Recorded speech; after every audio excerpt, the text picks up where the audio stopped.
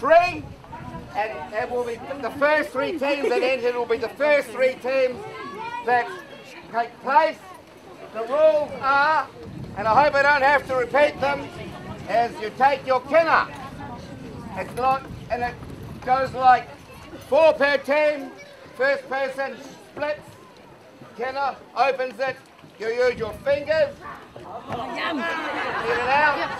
When it's down, when the kina's finished, then the next person splits their kina, eats it, so forth, and when it gets to the tail Charlie, who will be the bird gun Tenerita, they eat 1, 2, and then it goes back, and it's the first one back to the beginner is the winner.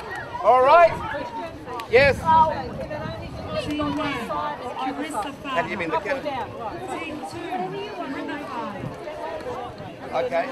No, there's no rules about what side you open it on, but the rules also say for those that are a little puku peculiar, that it is only compulsory to eat the roe.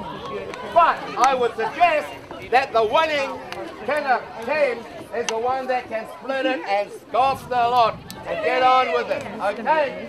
Now, just for safety's sake, I don't want kids there in case someone's no slipped and an accident happens. The shells will just be put to one side and we will take them. There will be no throwing of shells around because we do not want them to fight the feet of our tamariki. Have we got the first 3 teams?